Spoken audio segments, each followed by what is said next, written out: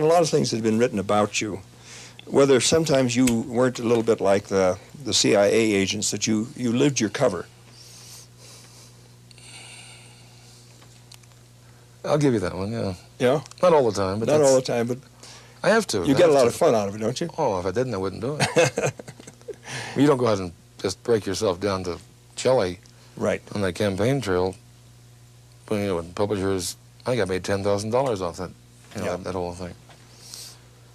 There has to be, there's a high in covering politics. I think, it's a combination of power and adrenaline, which beats any drug I've found yet.